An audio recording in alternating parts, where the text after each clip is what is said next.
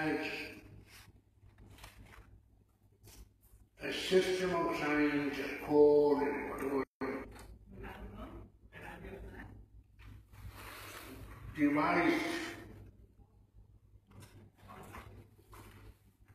by human sample to capture knowledge, understanding. It is similar to, see, higher level physics cannot be done without higher level mathematics. It can be made sense of because it is encoded in this system of science. Today, the people who are scientists who are working with quantum, some background into the matter, or genetics.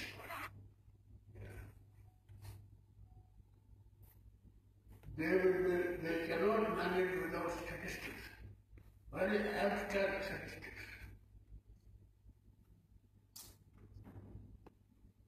But those things can be understood only because they are, that is the way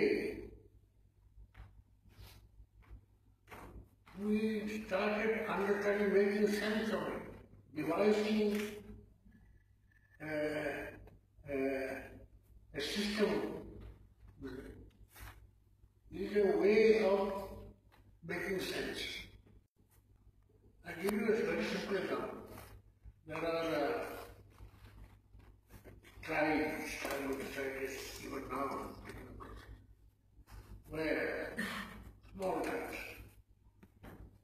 they can count up to 3 or more. 1, 2, 3, 4. Then maybe, whatever it is.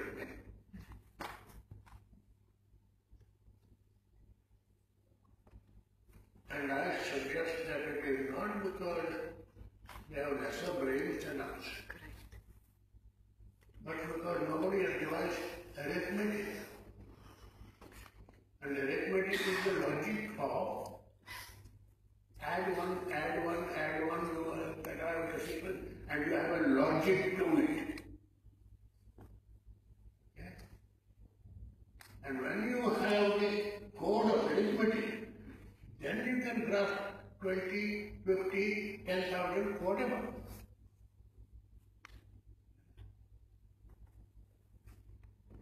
So, I'm suggesting that is what human language is. Human language is a code by which we make sense of the world.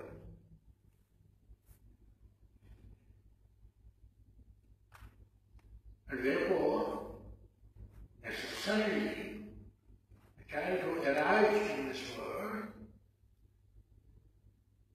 needs the code, has to learn the code as a way of learning about the reality. It comes as a part of it.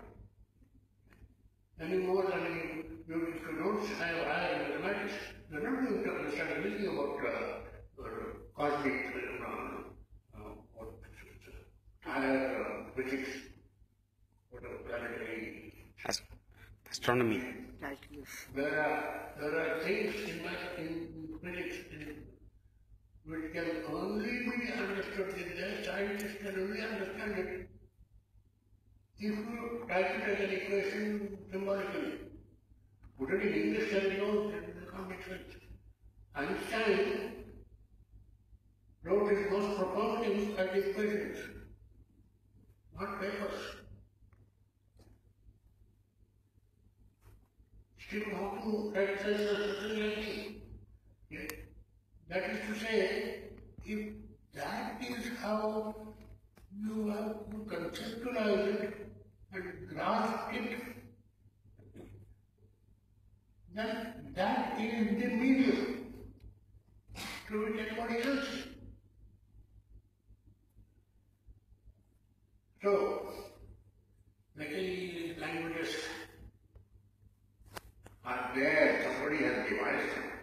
So the newborn child has to get the knowledge through the code, more than more.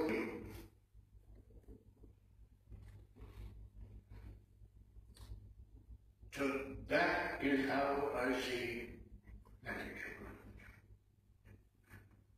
And that is, I think, why every human child learns the mother tongue.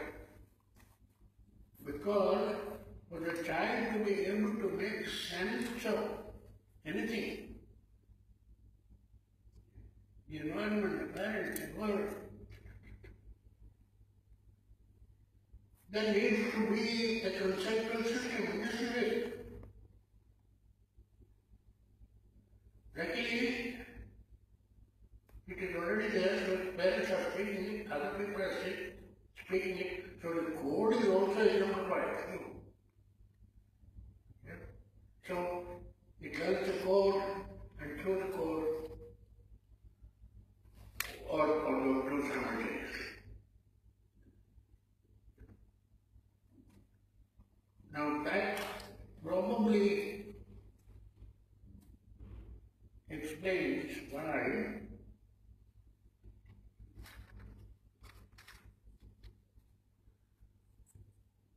a child can learn simultaneously 2 or 3 languages as mother tongues.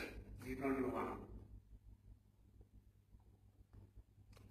So when you say L1, it is not one.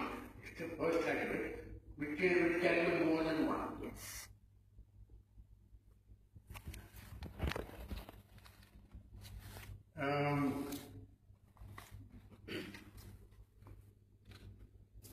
That is why we find immigrants who go to live with another country, another linguistic area, seem to pick up the language of the place. Not perfectly, but far better than any schools or colleges English. Because there are things they would have to make sense of in the new culture, etc., etc. And then the language, and then the content come together. That is why if we have English medium education, the English may not be perfect, but it's much better than, in general, than if you had a mother language. For the subjects, you learn your history, geography, etc., science, etc., through the language. And if it is through English, situation is similar to what the child does. Child is making sense of this word through its mother tongue. Child is making sense of Newton's word through English. So, each of these things raises the level because of this experience of making sense of new content through the new language.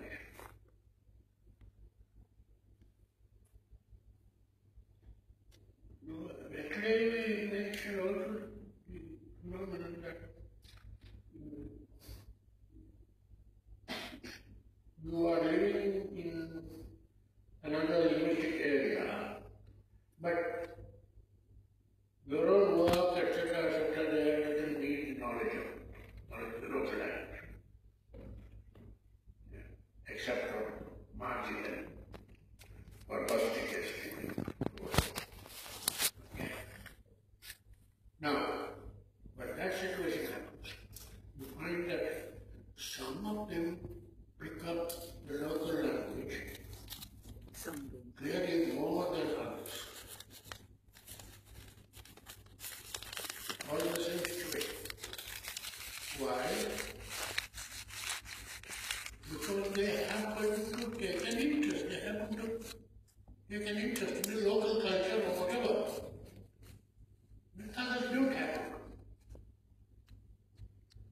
It's like, books. Some people take an interest, others don't. Like reading.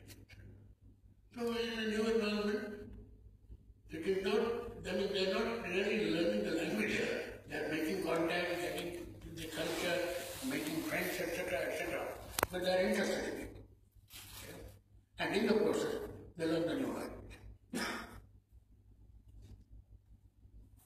So the casual exposure has differential effects on different people. That's what I've just described.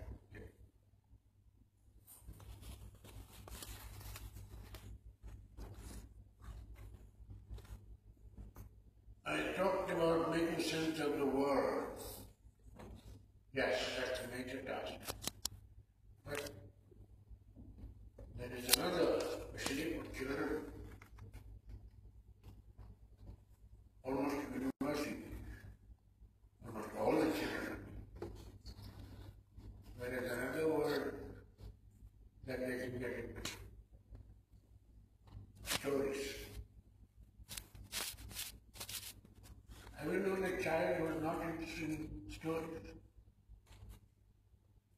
When they grow up, they go different ways.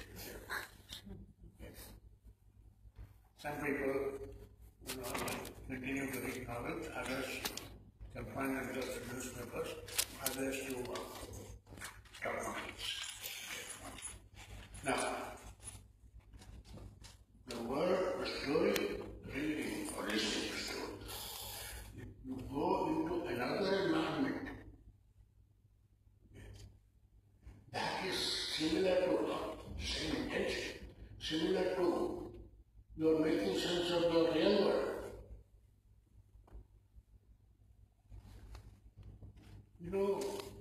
J.K. Rowling has increased the knowledge of English in the world phenomenally. Yes. Because it is really a different world. There's one granddaughter of mine, she was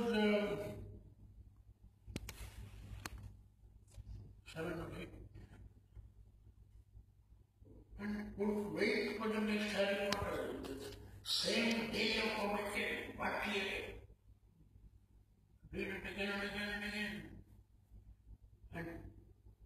And she made me read it because she wanted someone to talk about it. I enjoy it. Now,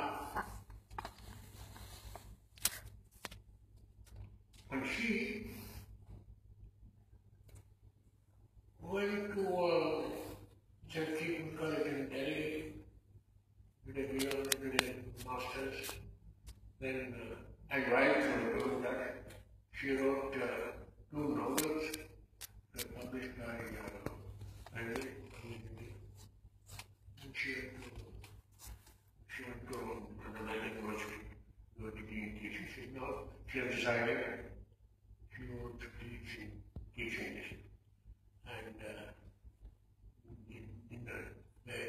the most lucrative teaching job for any teacher is international schools. So she, in a year's course in America, suited to international schools. So she's teaching in Chennai now. When they get into all of this thing, they're flying. Once a year, looks down. Grandpa, how are you? Okay, now, Harry Potter study. And similar, and you remember, my high school was all in Kannada and English. I mean, it's a subject there, but where did I learn? And you read. In the high school. And I still vividly remember the pleasure of Quentin Dover and various other things. My home was a very rural place, so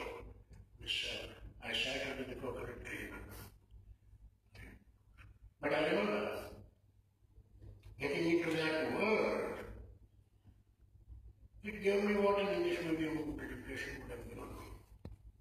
So, the world of fiction,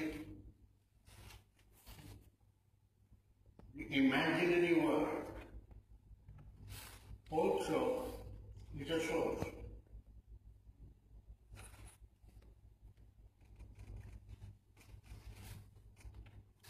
Sometimes your hobby, your professional interest, if you are a couple there, you can go from no English to internationally proficient English by playing cricket.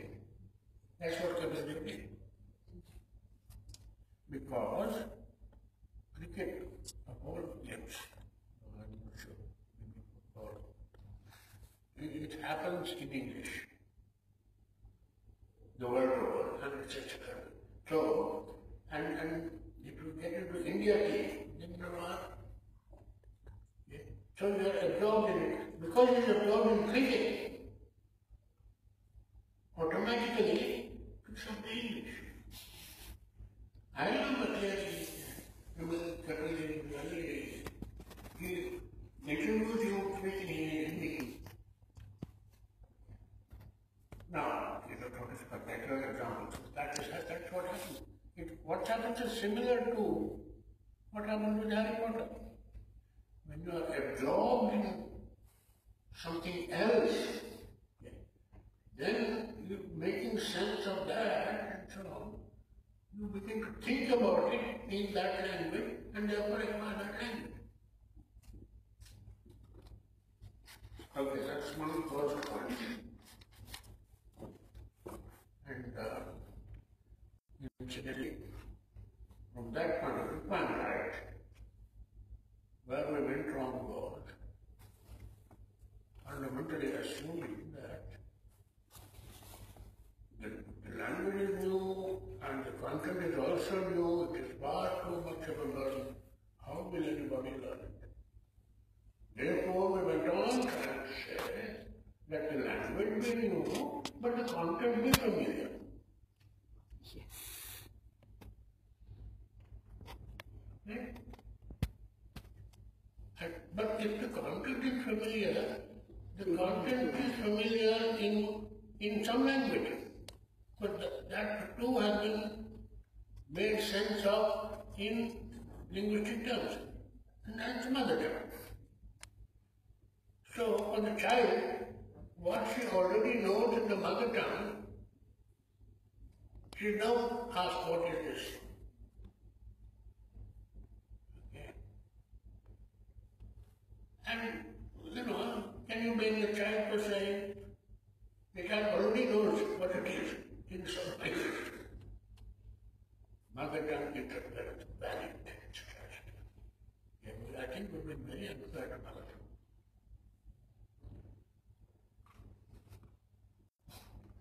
Okay, point number 2. That's the point number 1 was about learning. Now point number 2 is about teaching. Learning results from the learner's successful effort to make sense. That is to say, okay, effort is the main word. Whether it's in first language or whichever. All learning, certainly language learning, but I think generally,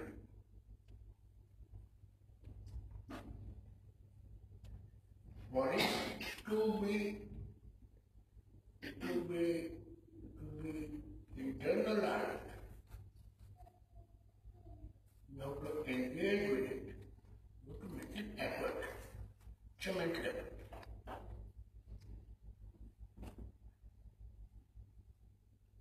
And what you acquire is when it is the result of your effort, then it is something that you have added. So when you acquire trying to understand something. In that process, you acquire some part of language. Then you have acquired, earned it by the effort of trying to understand.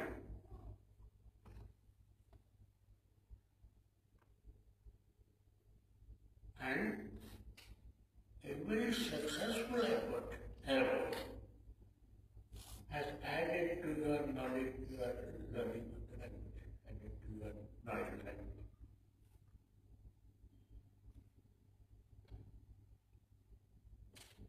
Now, why do I say successful effort? Because there is bound to be unsuccessful. If it is never unsuccessful, there is no effort. Any effort that is guaranteed to be successful is not an effort. There is no effort. We just pretending. And where you have to make an effort is necessarily when you can't be sure whether you will succeed or not.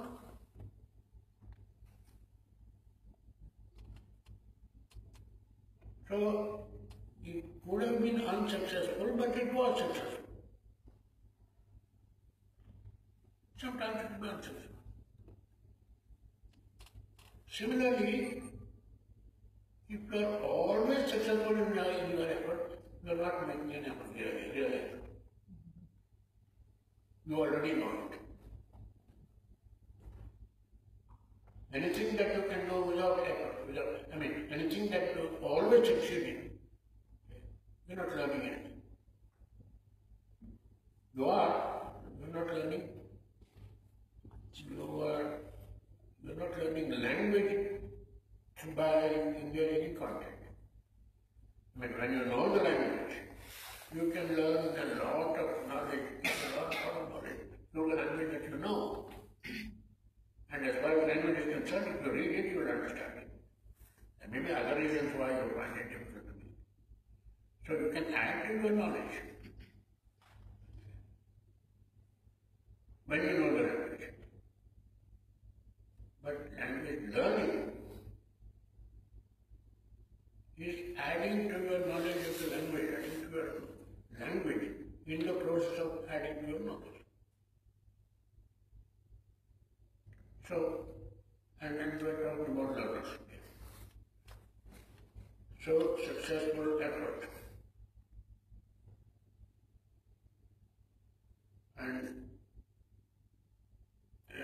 for it to be really effort, it must involve the risk of failure.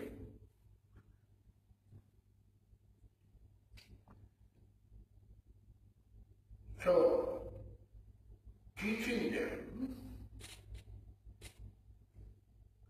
is the skill of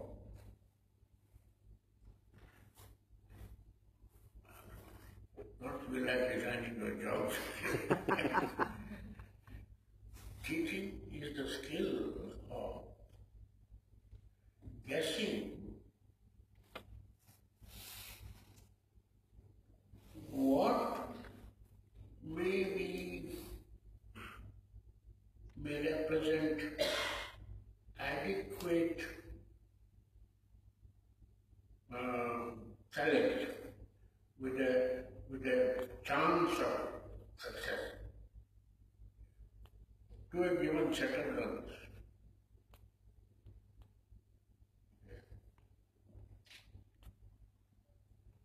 And there are two kinds of problems here. How do you know? How do you guess as a teacher? Okay, let me deal with that first. There's only one way you can learn to do as a teacher.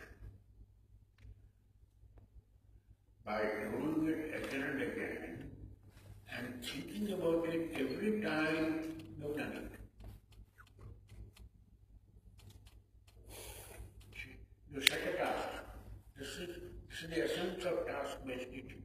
A task is something that makes learners make an effort.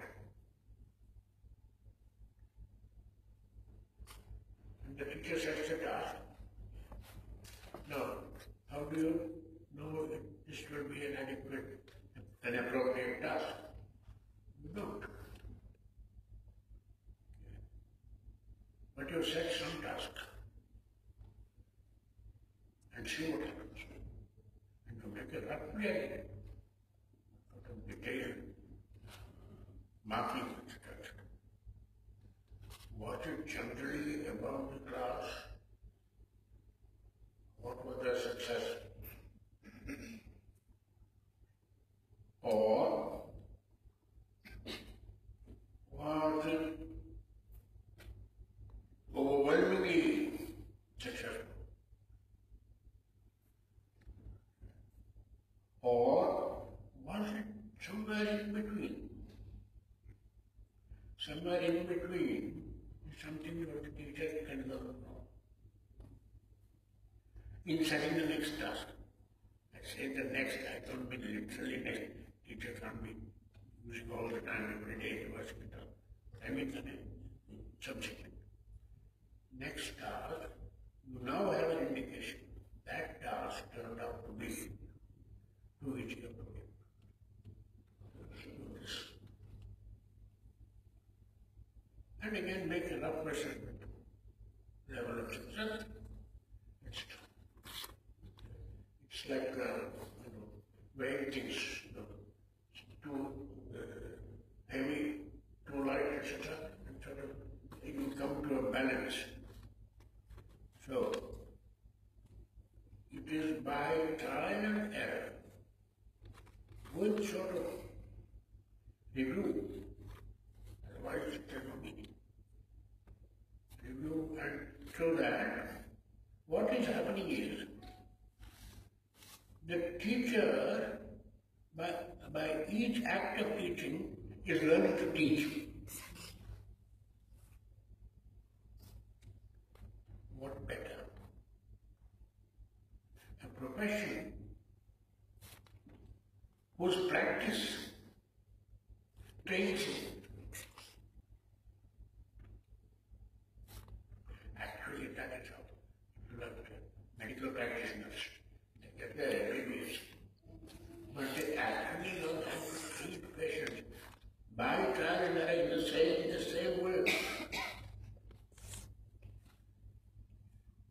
And a lot of others. That to me is the teacher's job. And with, over time, teacher will be able to guess more or less most of the time correctly whether this will be suitable or not. Nobody can be guaranteed to be. If so, that means that teacher is not doing that job. You see, our hope lies in uncertainty, not in certainty. Our hope of learning, our hope of everything. If we have certainty, it will be the end of progress.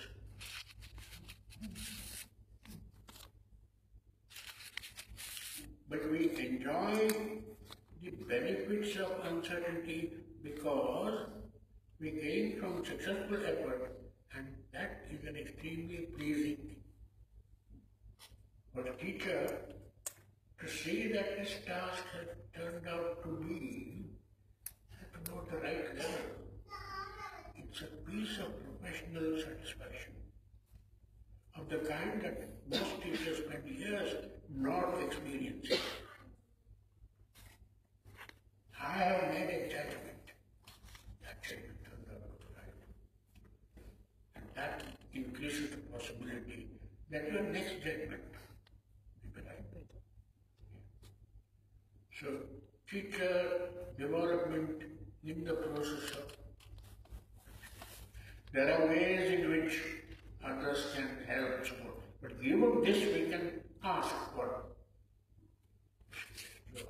task-based teaching, we thought of as giving collection, large collection of stuff, so the teacher thinks, instead of devising a new one, chooses from. Yeah. So the teacher judgment is involved. And similar ways possible. It is not true that our teacher doesn't need any help. But the essential professional growth, this is teacher's professional growth. Professional growth is doing your job, learning to do your job better in the process of doing that job. That's professional growth. That's what's happening in teaching. What about the learner?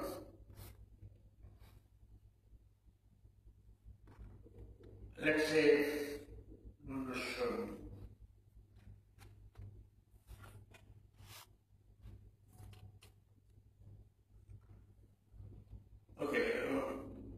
let's say one particular job, learner was unable to. I mean, it turned out, I can't tell you, it turned out, it got the answer wrong. Yeah. And then the learner hopes to get it right the second time. And he doesn't get it right. And the third time he doesn't get it right. Now, that is one thing, that is something that the teacher has to watch out. Every class, there are a few instances, my experience of teaching on the Bangalore project. I'm 13, 14. Now, the majority of them succeed on some days, not on other days. And it's not the same people. When you have a group, I don't know what statistics can explain this, but there is a kind of aggregate 40 people.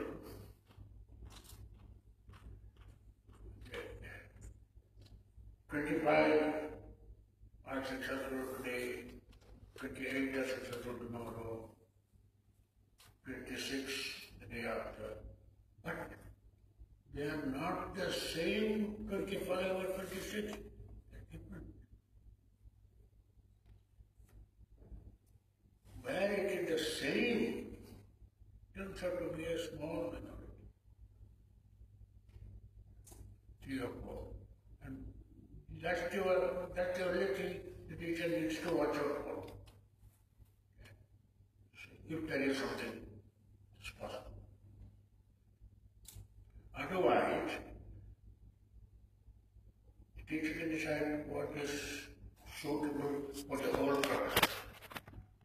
And take the risk that the judgment was wrong.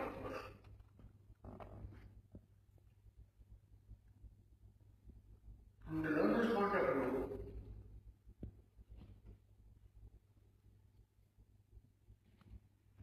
the learner wants to attempt a task if she thinks she can succeed.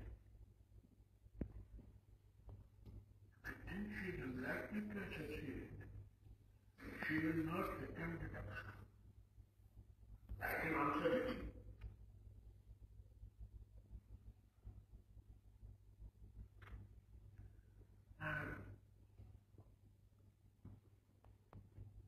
For the learner to take it seriously, success should look possible. Success possible. Learner thinks I can succeed. Whether or not she ends up successful or not. The incentive to attempt, make the effort, is the possibility of success. Success is deeply satisfying, momentarily maybe, for the other things. Similarly, non-success is momentarily is called good. Now, some days this happens, some days the other thing happens, you don't get the body puts up. It's when it happens consistently. Okay, let's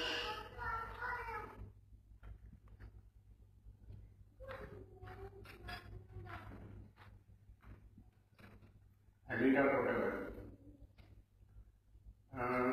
We get job is to regulate the learner's effort, that is offer reasonable salary. That is the task.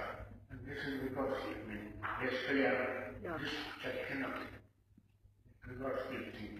He was a Russian integrated psychologist. Integrated psychologist of the first half of the last century. Talking at the same time with graduate. Now, because he who said, the learner can succeed on something with some help. Then the aim should be for that learner to succeed without that help. If you could do it with help yesterday and without help today, moved up. Yes. Which is roughly what I said. Next step. And every step, see, tiny steps, every step, one tiny step that happens the opposite to me. Every step in learning makes it a little easier to move up the next step, which makes it a little easier still to move up the next step. As I said, I try to plan the opposite happens. But the mental climbing, I hope it's still sent to me.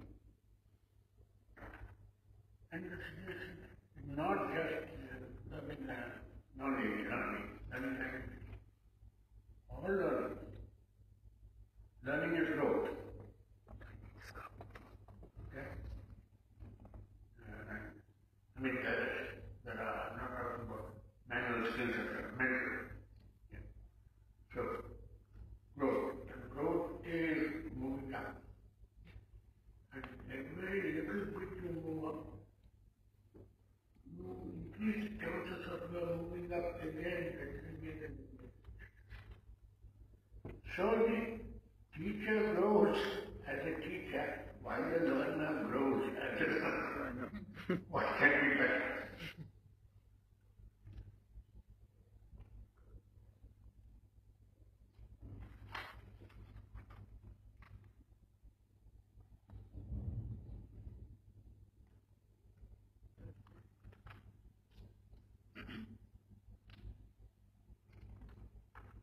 Number 3.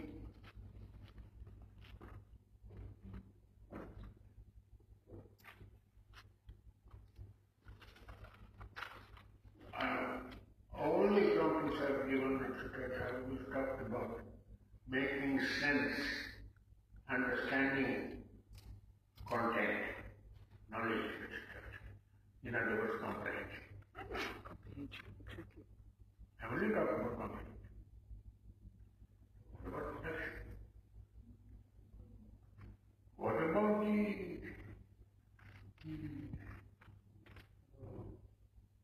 fundamental precept of DLT that we should be teaching the 4 language skills: listening, speaking, reading, writing. More or less in tandem. In a lesson, you go 10 minutes each, one 10 minutes per lesson. Okay. There are 4 languages.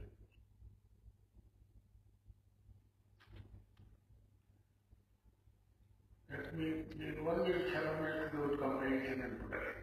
The other about speech and writing. Now, comprehension and production.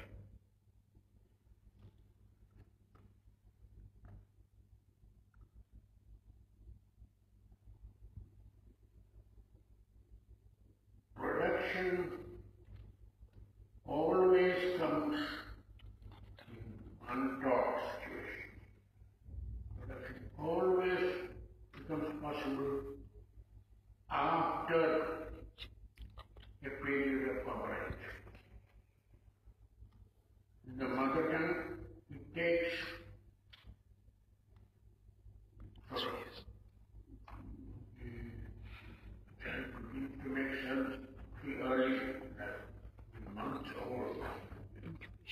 and first birthday is roughly the first word which may be the word for mother or the dog. If there's a dog in the house, that is the first.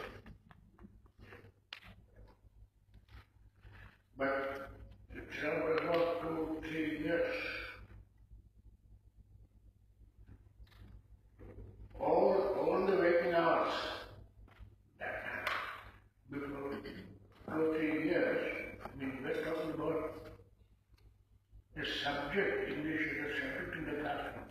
I know, Bangalore project came to about 100 to 110 periods a year. Under 100 hours a year. Yeah. So for a child, imagine 3 years.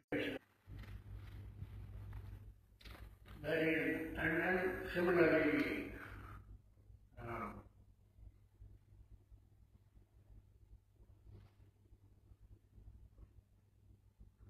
the adults are similar comprehension. Except adults can memorize certain sounds, etc., for certain purposes. The actual production of it comes from it. Now, there is no instance where production comes before comprehension. You think there can be? Someone is able to speak English but can't understand English. Production always comes after comprehension. Never before. Now, the ability of comprehension and production, the language that we use in our own speech and writing, compared to the language that we read and listen to, which do you think is larger?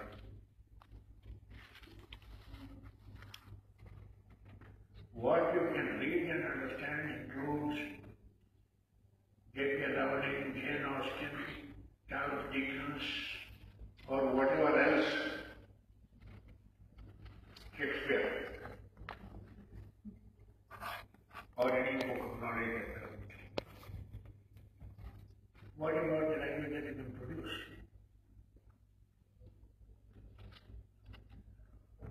Enough to write a conference paper. Enough to do classroom lectures.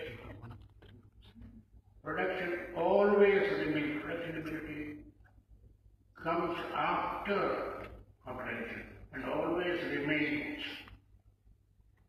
less than comprehension. I don't know if they still talk about it. Have you come across the terms passive and active vocabulary? Yes. Active vocabulary is what you use in speech and writing. Passive is what you can understand. Yeah. Which is larger?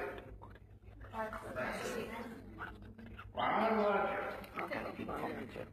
Throughout life, you may have been using the language for 50 years, 60 years. Still, your active vocabulary is less. Far less. So, production emerges after comprehension and remains less than comprehension throughout life. What happens at the end? You won't know for some years, I know. I forget words. 8. But it's the, I'm looking for a word to say and I can't get it. It's not the other way around. It's not my wondering what this word may mean. So which has gone first? Active. Production Production comes comes first. Okay? So production comes Later. stays below and leaves first. You think that in two different skills?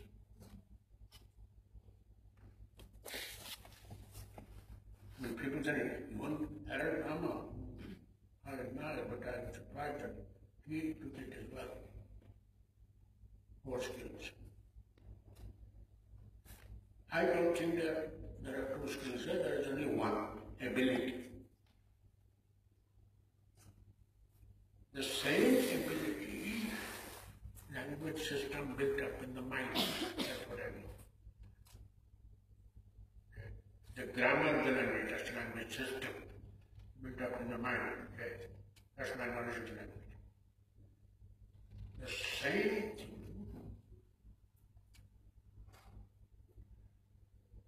when it is strong enough,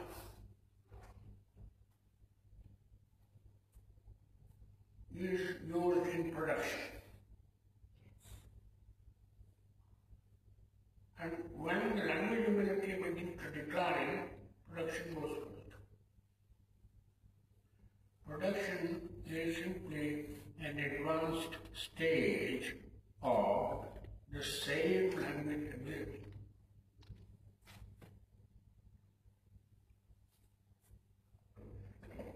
If I'm right, we're wasting our time. Letting people say this, say that, say this sentence, say this sentence. What you're teaching is not learning. What you're teaching is similar to what priests do, chanting Sanskrit, the lines, etc., etc. Okay? That's what they do. It cannot be production. And can then make no difference to production. That's what, as I said, for an illiterate, okay, some words, some things are necessary, and he picks those up and uses them. It's not genuine production. It's like, signals or something. He needs to ask the bus to stop, maybe, or whatever. Now, so we don't have two different skills. We have one skill, one ability, which manifests itself, which develops from with comprehension to the level of production.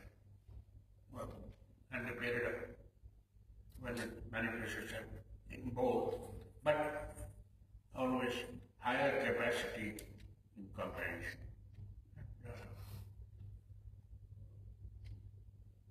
The production machines. Now, if so,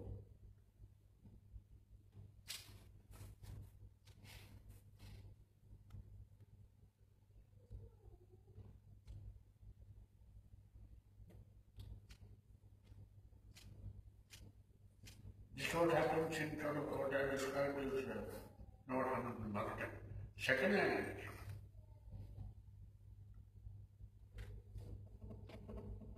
Production genuine.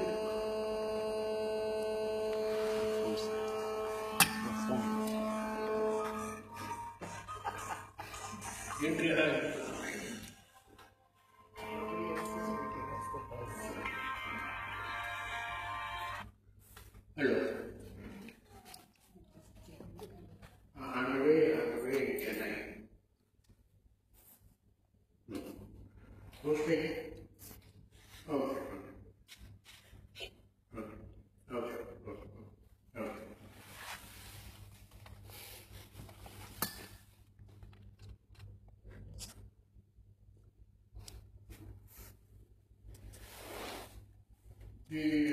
In the second language, for genuine production to be possible, you need to wait waited a long time, depending only on classroom teaching.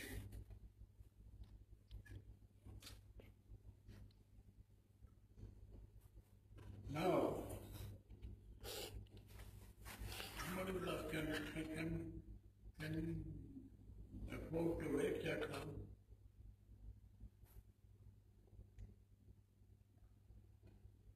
My answer is, if you can't, what do you suggest we do?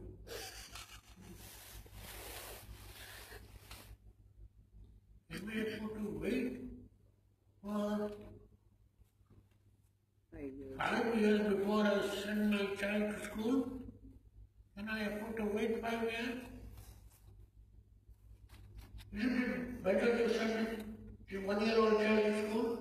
I say 4 years. This question is similar. And what do the linguistic specialists suggest? Therefore, we teach production. Two things. Number one, we are not teaching production. We are treating the child as a parent.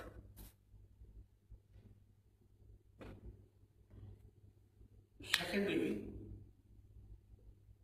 by wasting time on this activity, to that extent you are reducing comprehension.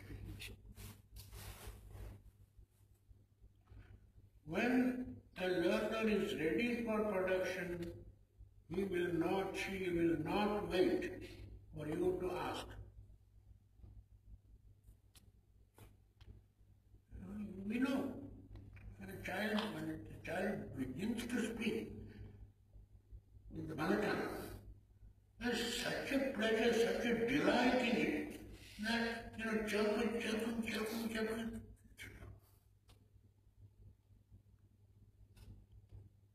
So we don't have to worry about that. It has reached this level and it becomes visible in this form. That's production. Now, there is a serious question though. What do we do? We want to teach English. We want them to be able to speak and write, not just understand, listen and read. What can we do? Well, you have to do what you have to do. If you think parenting is good enough, but the chances are, at what stage is it best done?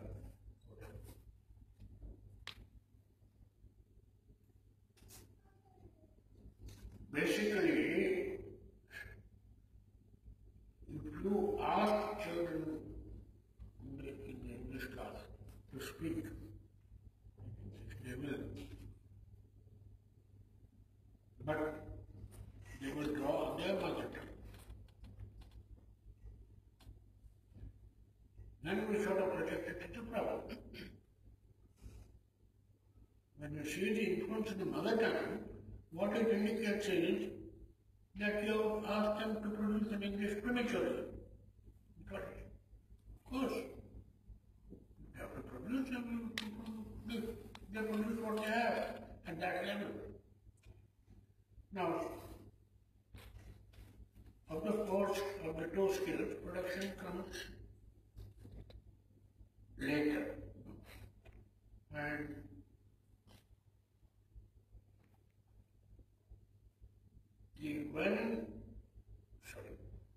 when the child draws in the mother tongue, or with what I said, errors,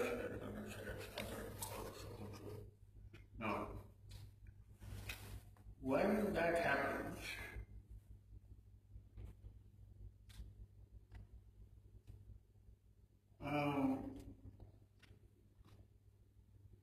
what you do is teach grammar, analyze the errors, and is that grammar teaching is aimed at repairing production, not comprehension. And grammar teaching is employed as a remedy for inadequate comprehension, inadequate acquisition.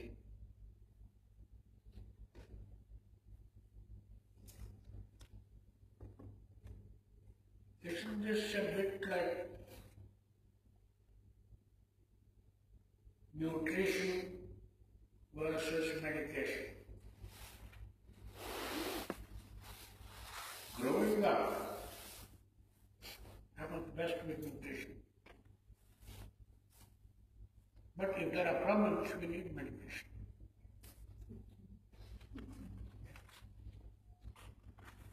And you are using medication as a remedy for insufficient growth. If you have to use medication, at least do it at the end of whatever teaching of the language that you are able to do, that is in your power to do. At the end, because you have at least not wasted any of the time earlier from comprehension. And if you have to do a repair job, do the best repair job you can. Let's not pretend that's teaching language.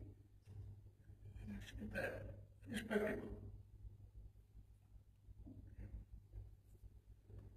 So, the role of grammar, I'm not saying grammar has no role, but has the same kind of role that medication has, which is a respectable thing. When the health fails. But the priority should be to maintain the health. The more you are able to reduce the need for medication, the better.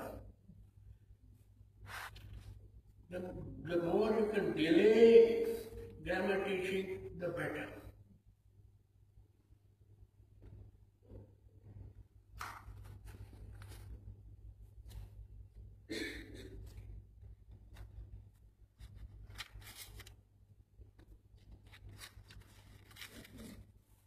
Now,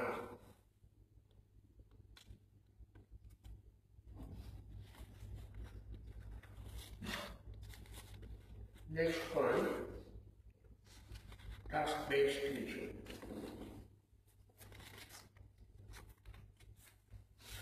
Not task-based, texts.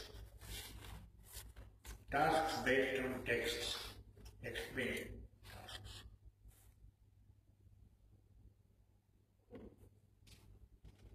I said the core skills, comprehension, production, and speech writing. The speech writing doesn't really capture what I have in mind here, although they are the medium. What I have in mind is spoken language versus written language. That is to say, speech versus text. And that is not just a matter of whether the medium is sound or symbol on the paper. It's much more. There's a British linguist called Michael Halliday, who wrote a book in the 1970s. Language is social semiotic. And learning Yeah, how that's to a read. larger one. And learning how to read. Language Spoken is and written language. Spoken and written language, yes. It's a Spoken third. and small book. Yeah, it's a third. Okay. Where I showed that. Two are different. I'm not sort of relying on that authority now. That's what something suddenly gave shape to what I had in mind. He says sentences have structure, grammatical structure. Texts have texture. Yes. In addition to grammatical structure. Texture is, just as a sentence is weaving together of words grammatically. A text is a weaving together of thoughts, content, information, facts. Weaving together, fusing together into a piece of knowledge. A text is a piece of knowledge.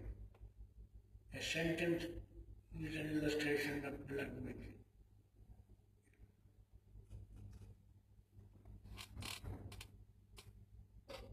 I don't know if you ever seen a speech of an educated person, recorded and faithfully transcribed for publication. Can you do it? Very difficult. No, you can't. It will look like the man is a lunatic who spoke this. You do it with mastery and appear as a lunatic. That is to say, as you would have noticed,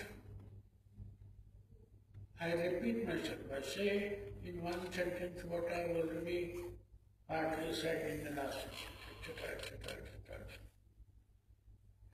And I go back and forth. A text is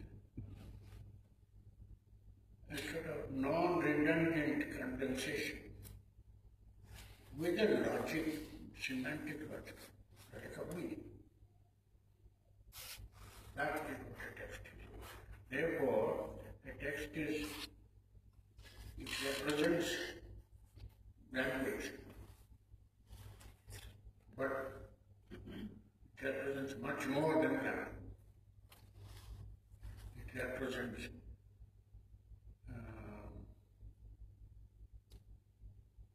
if you are talking in terms of comprehension of sentences is far, far easier than comprehension of text, far more challenging. Comprehension of text, because it is condensed meaning.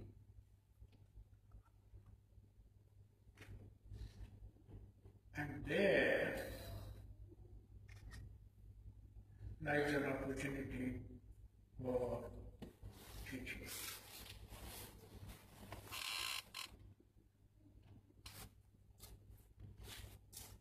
Because if it's a condensed block, then understanding it calls for effort.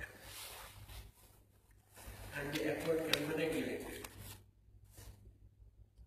And that effort is engagement with the language and the content.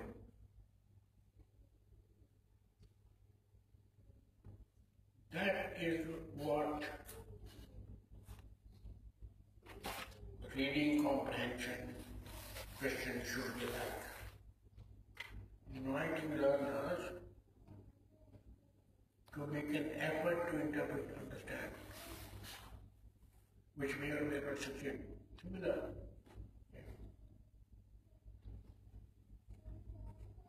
And this can be graded easily.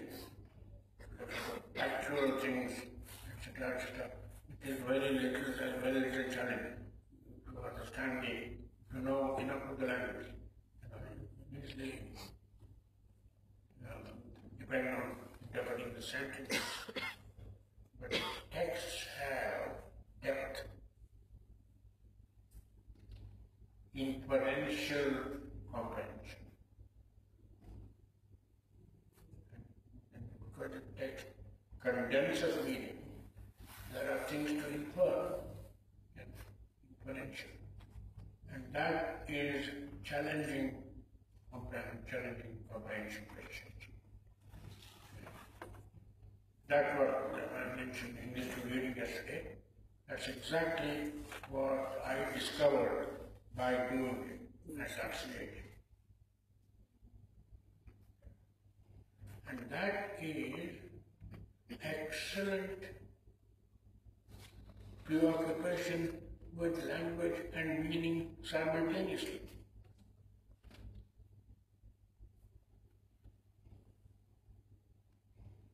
You sort of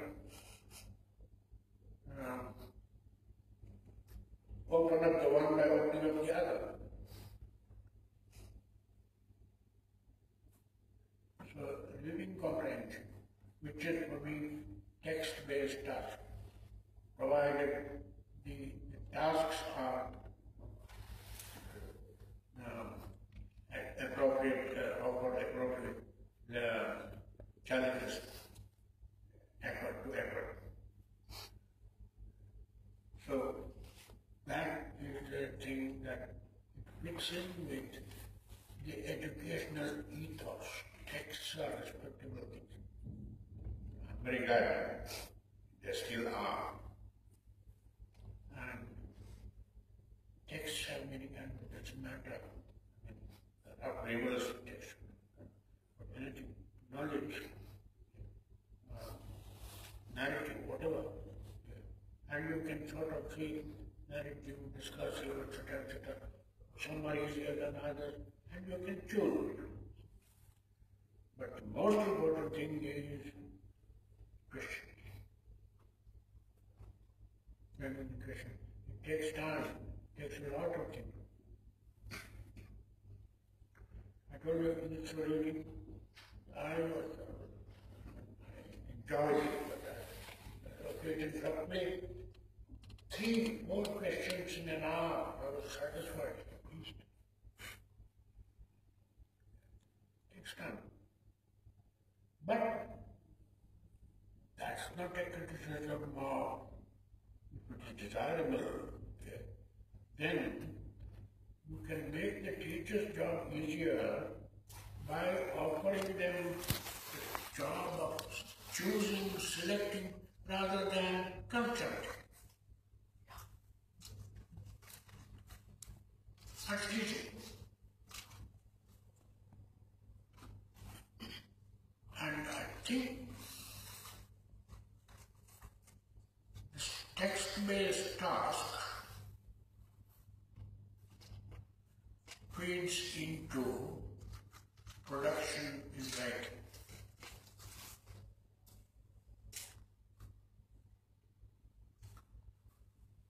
I don't know if you have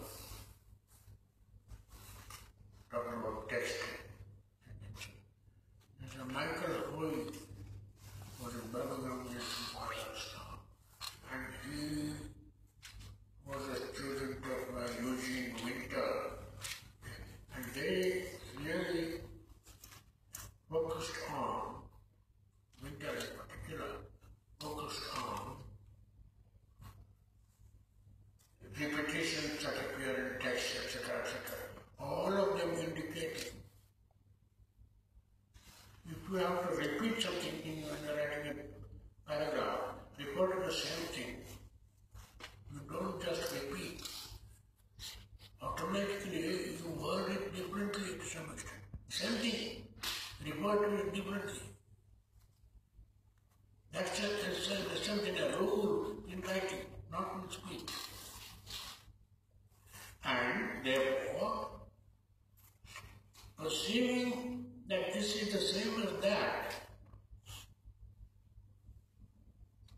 is a task for comprehension, And there are various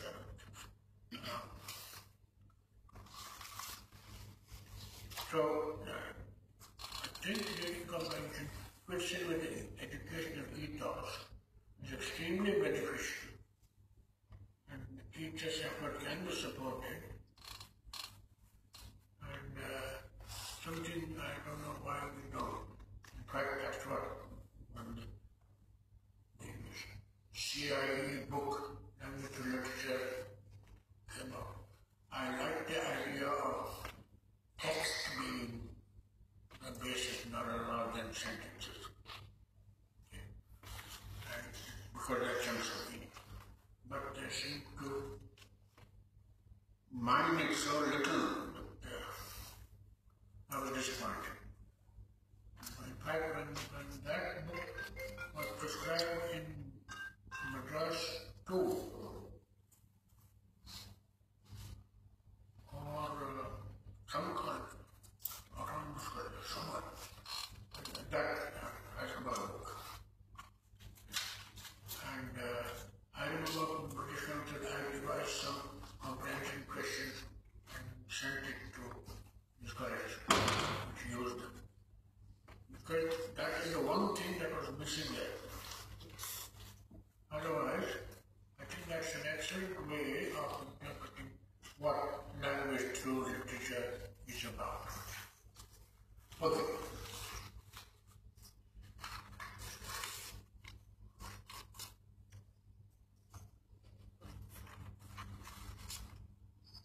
Yeah, I'll stop there. Yes, okay.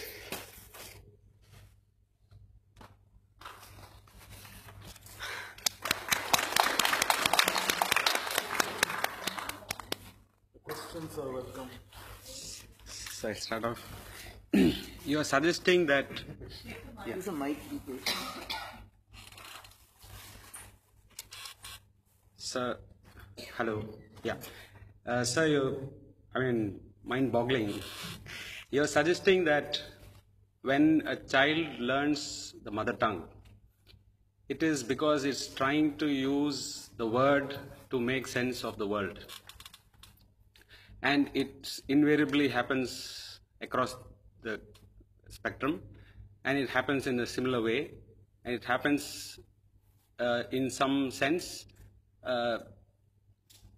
adequately across the spectrum. Now, when we, as teachers who are teaching another language, you're saying that we have to create a context for them to use the word to make sense of the world again. Now, are we not dealing with the same world, in a broader sense, but with a different word? When you say we'll have to give them enough time to use comprehension before they go for production in the new word, are we suggesting that all comprehension will begin anew, like they were ignorant? Or can we assume that knowledge of the world is there with the child, and what knowledge of the world should we focus on as a teacher of an additional language? Yeah. Now, the child's acquisition of the mother tongue is a unique thing.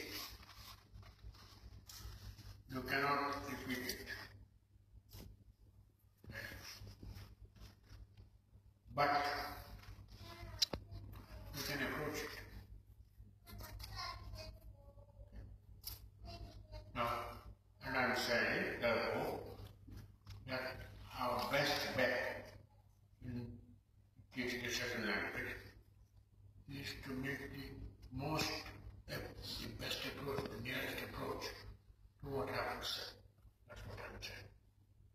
Now, one reason why it is unique is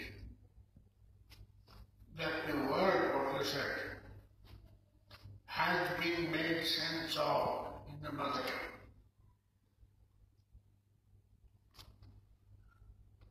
Now, but there may be some aspects, some areas, where the same kind of making sense, that's what I was saying, immigrants, new culture, new place, world of fiction, okay, and knowledge, science, etc., which you didn't know before. Anything that you didn't know before. The fact that child has used the understanding of the word for the mother tongue doesn't mean that No, everything. other areas of knowledge. And I was saying one reason how we can sort of move towards that is by using these areas where there is new knowledge.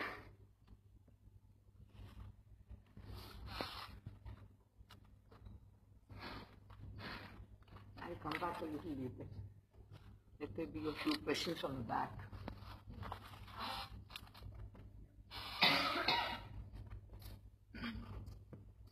My question is related to comprehension and production.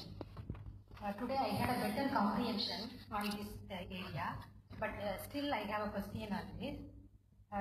When it comes to comprehension, it is like we are reading so many different genres like poem, drama, novel. So it is like traveling in different modes of transport, like traveling in flight, traveling in train, traveling in bus. So that time the readers are more comfortable to travel in all these. But whereas when it comes to production, so the readers are crippled. So all of a sudden it places the reader in the place of the cockpit, in the place of a pilot. So that much difficulties the reader when it comes to production, they feel, they experience. So this gap, how it can be bridged, whether by constant practice, whether this gap can be bridged in terms of writing and speaking.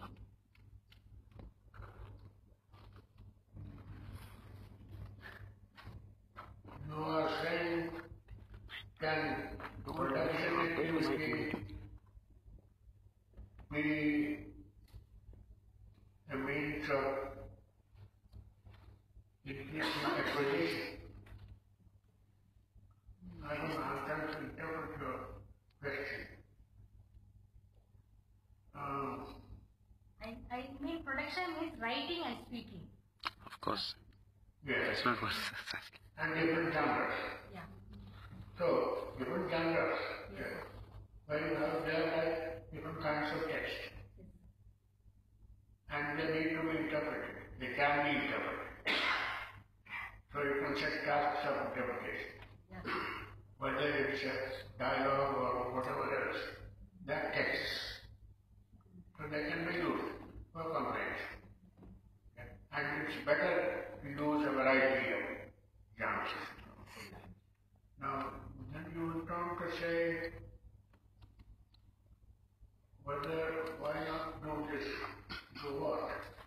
Production. She's practice. I think her problem was that she said they are able to read and understand. The image she used was that when they're reading a poem, they are like a traveler, they are like travelers in a bus or a plane where it's okay. But see, you said that when they write, it is as though they are in the cockpit or in the driver's seat. But you're not thinking of the cockpit or the driver's seat as writing a poem or writing a play. It is about writing about or speaking about the poem. About the journey. Look, millions of people appreciate Shakespeare. How many can produce such a? You don't need to do that. What we produce depends on our comprehension. I have a brief question on comprehension. So, I'm Nivedita Lobo, sir. Yeah, Sir, I'm Nivedita Lobo. I come from Mangalore. Now, I've been teaching in a... Hello. Hello. That's why I said Mangalore. So now, I've been teaching for the past 9 years. My 10th year in a government college. When I initially started teaching in the government college, I realized that students were all in awe, like they were listening to an English teacher. But they were not able to do much in terms of production. But my experience has been, I'm not really asking you a question, sir, I'm just telling you, like, my experience with this. My experience has been that when I started taking task-based, I started initially with small things, like taking Arth and RM, snake in the grass. I gave it to them, I made them in groups, divided them into groups. I told them now read this, understand it, and try to write dialogues in English. And then they enacted it in English, they spoke in English. I found the comprehension to production was faster, very fast in fact. And there was a lot of satisfaction. Like I was very satisfied, students also felt, yes, we can speak in English. But the same students, when I would teach them direct to indirect speech, see what they did was also direct to indirect to direct. But when I taught them direct to indirect in terms of sentences, like this again found them lost. So I think what you said about using a text to teach maybe even grammar, I think should be the way it should go about. Because when they have sentences, sir, they don't realize. It's like when I was studying, I was a science student. Physics went all like this and like this, never into this, because I never understood applicability. Like how can I apply this? So I feel doing it through the passages or the text method, I also feel, sir, is the best method of teaching anything, and maybe the fastest method towards production. Like, I mean, I'm too small to say anything, sir, because I'm in great awe of you and a lot of respect for you, sir. I took on task page without realizing this is called task page. But when I did second language pedagogy, sir, I felt confident, okay, this is called task.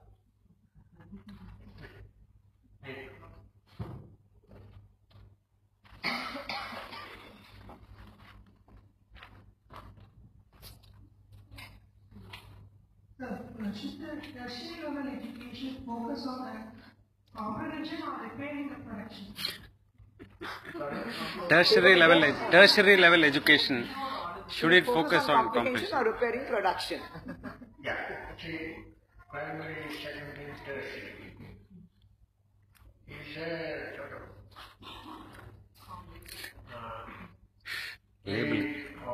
labeling. Organizational thing. It doesn't apply to learners' abilities, special learners' abilities in a second language or whatever. Now, tertiary level students mean students who are in a college. But there is no tertiary level English that you can expect. Exactly. It may be, but it will have to be by some other criteria. So that you will find that, I mean, you may say, English-speaking homes will come, are at the tertiary level. That simply means they already have higher profession. So I think in subjects like the second language, we should, I think it's possible, teachers should go by their perception, their assessment of the learners that they are teaching. And therefore learn to set tasks of reasonable challenge for them. Higher low. And that comes automatically from what level they are. Okay. And if you misjudge, then you have to learn better there. And therefore, you are taking responsibility to try to move them up from wherever they are. Not necessarily to see that all of them get here or there or whatever. And I think that's possible.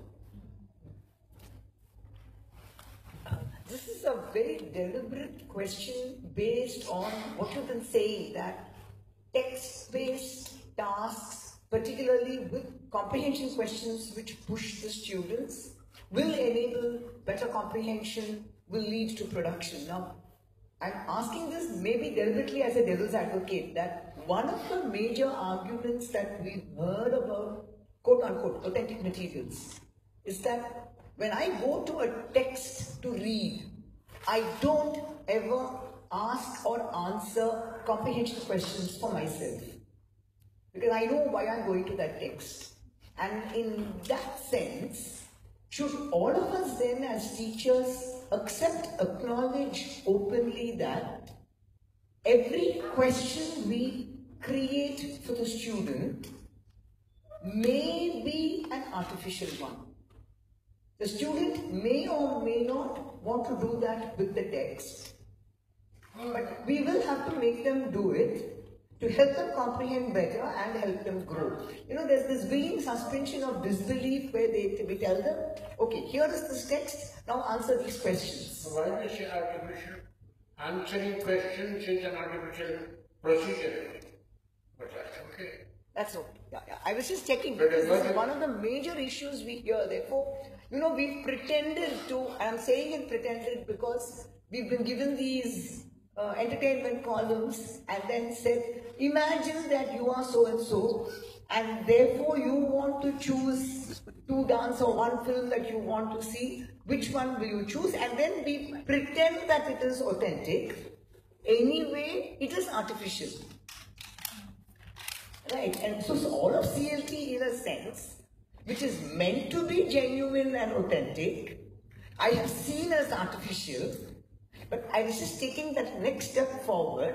So would we then acknowledge that, yes, children ask questions.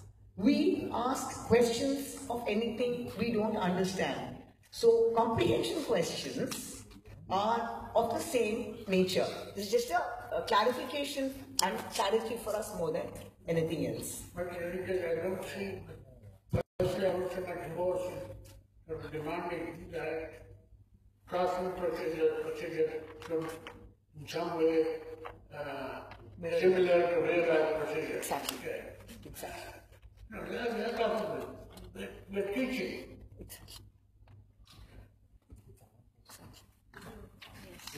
Exactly. That's what I thought. That's why I wanted that clarity for everyone.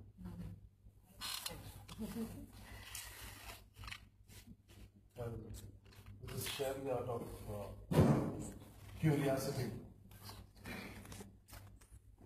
Production follows comprehension. I think it's very clear and we all agree with that the premises. Sometimes, in certain cases, the production is much faster. The comprehension time, I do not know whether it depends on the kind of task or the kind of material. To be more precise, I'm just looking at, let's take Alliance Francais or Bote or some such foreign language institute. Yeah.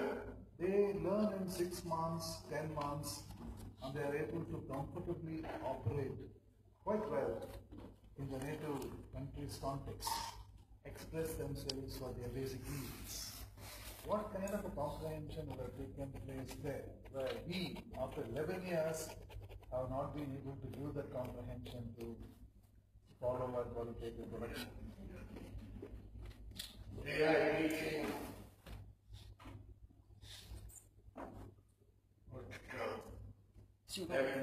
they are teaching you a script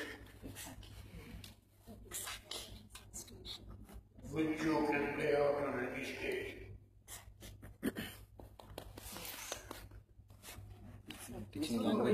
What happened to them, and those who use it can, they get what they expect out of it, but does not involve language acquisition. What neither of us call pseudo-communication. You learn all the good morning, good afternoon, good evening, good night, how to ask for food, how to do this, how to do that. Exactly. They take care of it. Yeah, I agree with that. We also had this case in IIT Madras 20 years ago, where, when each of the IITs were affiliated with a particular country, Germany was associated with IIT Madras. Some of the professors had to go to Germany and acquire technical knowledge and come. They did postgraduate courses there or the PhD there. And they had to do everything in German after landing in Germany. And they never knew one word of German before they left Chennai. And they were taken to some remote village and they were taken through a process of total immersion technique for 6 months and 10 months. And they were able to write MTech and PhD thesis and come back with it. So 6 months, they can only have picked up enough German to spend time in Germany. Okay? Writing, this is like it's a different dialect, it's a different genre, it's a brain book, more or less. If you have the content, okay, you can fit it with the expression. That is what they do.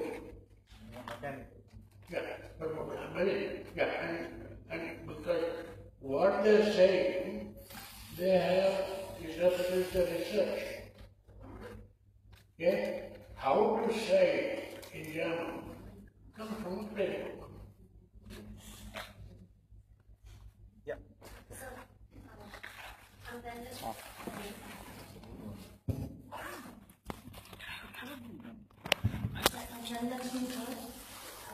Very good afternoon, sir. I'm so happy to be a part of this session. I think I'm landing on the right child to ask this question. So for all these years, we are studying and we are giving our inputs and we have our own language. You talked about it, sir. I learned something new today, what I did not learn for all these years. Now we cracked that doubt which I have got how to enrich my language. Sir, I would like to hear more from you how we can do more about it. And as an ideal teacher, you said first thing we need to approach. The approach is very important how we give it to the students. And there are certain other ways how we can learn English now. Beyond this, is there anything an ideal teacher must do in enriching oneself? Approach what? So, Across? approach. Approach. How you approach your students to make him learn. I understood just that. And after that, what an ideal English teacher should do beyond all these things to perfect or to English language. Ideal. Yeah. No, I was saying the teacher should, by trial and error, teacher should basically make learners try to understand.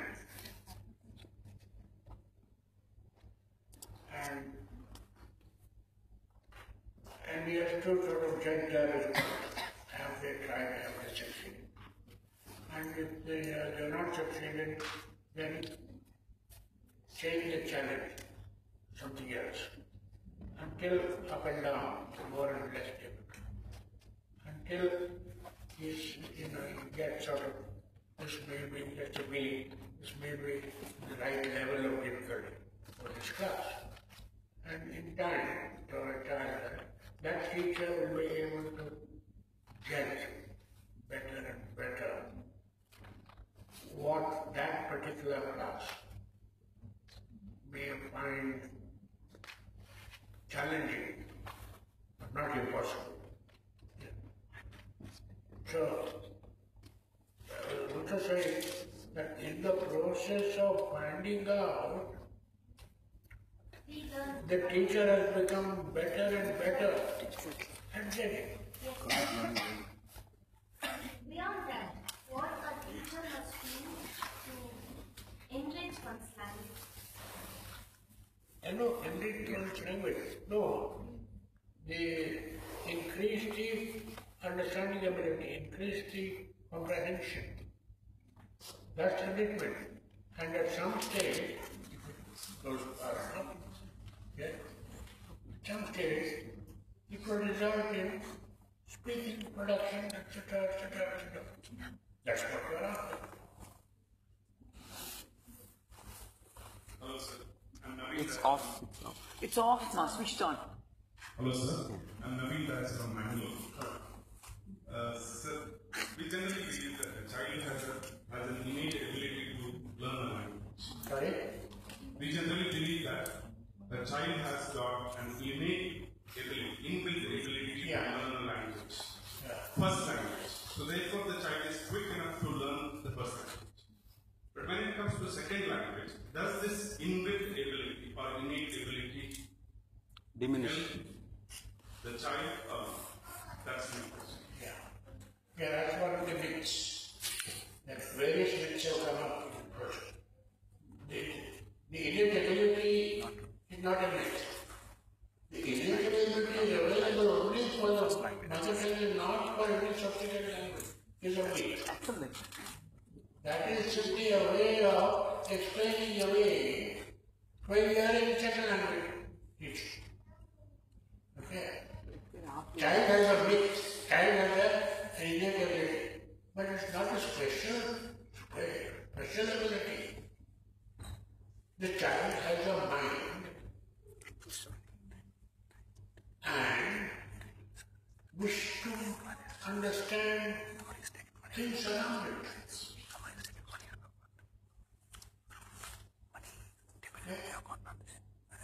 You will see the car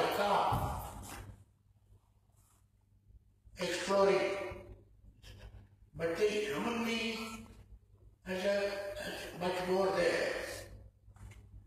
So the child is trying to make sense. All animals, newborn, they explore. They try and they get familiar with it, etc. For a human being, there is much larger world and a world that humans have created, etc., etc., etc. And correspondingly, greater capacity to try to comprehend it. That's all. That's available for anything. As I said, scientists use statistics and symbolic language of different kinds to understand natural phenomena. Yeah? They want to understand it. Yeah? And this natural language, it has not been done in the natural language, so there is some scientists create particularly. Newton apparently created the mathematical form of calculus, mathematics called calculus. Newton created it because for what his mind said the universe is like, there was no system to express it. So he created a system. I'm telling you, so what I'm saying is, just as Newton made calculus, some ancestor of ours, so many million years ago, evolutionary process, yes, they made this language. And it's a language born when two things happen. One mind's a way of articulating, not articulation, coming to terms. Making sense of, symbolizing. And there is at least one other person who articulates it in the same way. Then they have used common system. Then in third, you get a language community. Once there is a language community, once there is a group, it becomes a language. So, in that context, I just want to know whether the acquisition of language, does it depend on the number of social context that we provide to it? Who provides? Social context. We provide the context for a child. You're talking about secondary. Yeah. In the first language, we believe that the child has got that ability to learn. And No, I'm not saying first language. Child has got the ability only for the first language. The same ability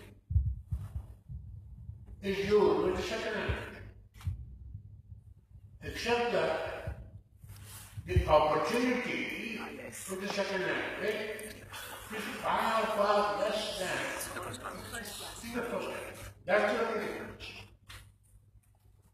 See, the first 3 years of a child's life are entirely spent in learning the mother tongue, right? I mean, up to the production. Okay. Now imagine in a second language. How long would it take for the child to have that much opportunity? So in the second language, we are pressed, we are hurried, we are